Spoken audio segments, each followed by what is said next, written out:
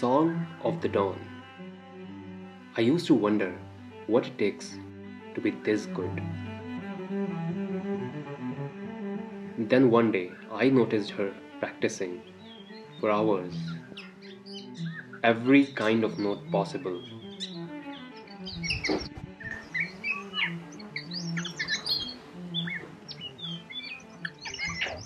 And this is her everyday routine. So it is not just a gift, consistent hard work as well. Hi, I'm Paras reporting on Nature's Duty, and today I'm sharing the story of my closest neighbor, blue whistling thrush. One of the most common birds here in central Himalayas, also known as Schoolboy because of her notorious whistling. Apart from singing, her favorite activity is finding insects and thrashing them against the surface.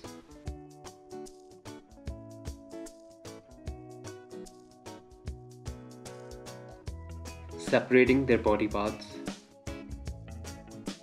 and obviously gulping them. Closer to the water, happier she is, and that gives them food and nesting material.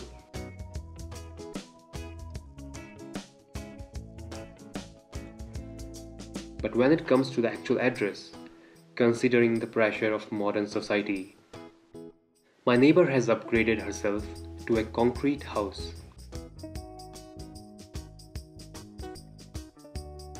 One at a time.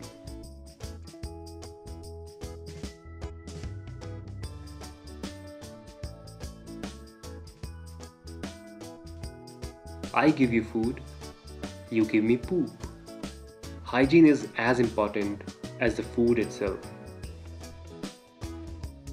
When kids are on board, my neighbor does not prefer anyone's presence in the premises, including her close cousins.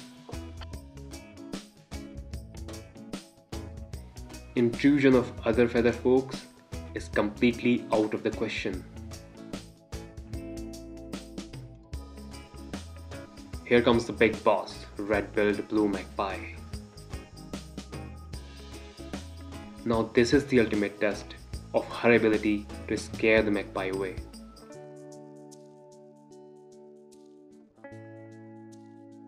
Look at this, how close she's going. Magpie is taking position.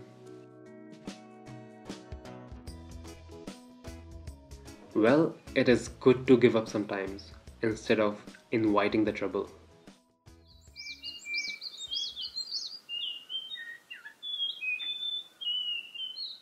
The legacy of her songs has been an integral part of nature's folklore and shall continue for ages to come.